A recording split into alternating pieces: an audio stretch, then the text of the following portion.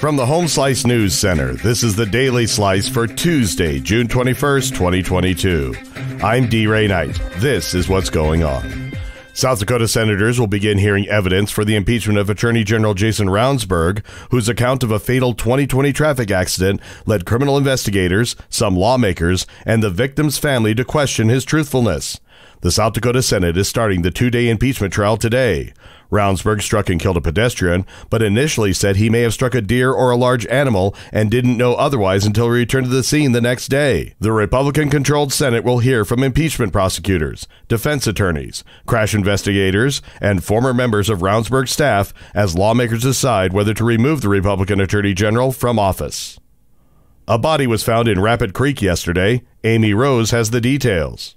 Rapid City Police say an adult male was found dead in Rapid Creek on Monday afternoon. The Rapid City Police Department and the Rapid City Fire Department responded to a report of an unconscious person in Rapid Creek at approximately 2:30 p.m. Monday near North Maple Avenue and Omaha Street. After Rapid City Police Department and the Rapid City Fire Department arrived at the scene, they discovered the person was dead and called in the Rapid City Pennington County Water Rescue Team to retrieve the body. Authorities are investigating, but police say there does not appear to be any signs of foul play.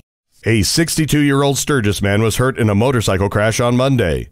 The Highway Patrol says the driver was headed down I-90, exit 32 off-ramp into Sturgis when he lost control. The man laid down his motorcycle, which hit a directional sign. He received serious but non-life-threatening injuries. Weather conditions are being investigated as a possible factor. In national and international news, Nobel Peace Laureate Dmitry Muratov says he was not expecting the medal he was auctioning off to help Ukrainian child refugees to sell for the record amount of $103.5 million. Bidding in the auction ended in New York on Monday, which is World Refugee Day.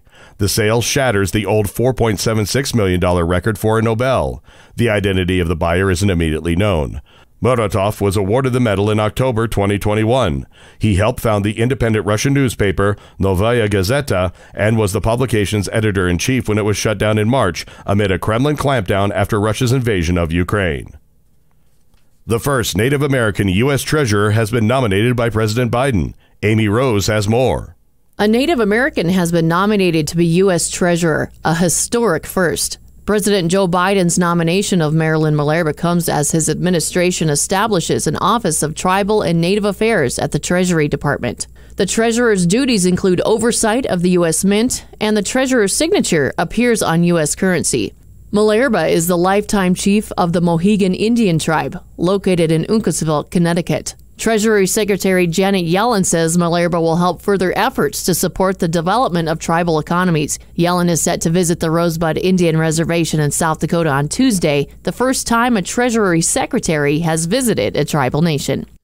Documents examined by the Austin American-Statesman newspaper and KVUE-TV show armed police officers stood in a Uvalde elementary school hallway with at least one ballistic shield within 19 minutes of a gunman arriving at the school, where he killed 21 people, 19 of them children. The outlet's report, which did not indicate the source of the documents, nevertheless intensifies the anguish and questions over why police didn't act sooner to stop the May 24th slaughter in the Robb Elementary School classroom. The outlets reported that gunfire could be heard for as long as 29 minutes before the officers entered the classroom and killed the gunman. Your weather forecast from the Home Slice Weather Center.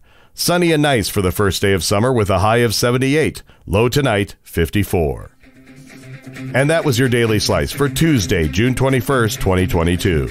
The Daily Slice is a production of Home Slice Media Group, hosted by D. Ray Knight with Amy Rose and Chrissy Davies. Executive producer Mark Houston. Engineered by Chris Jacquez. I'm D. Ray Knight. Have a great day.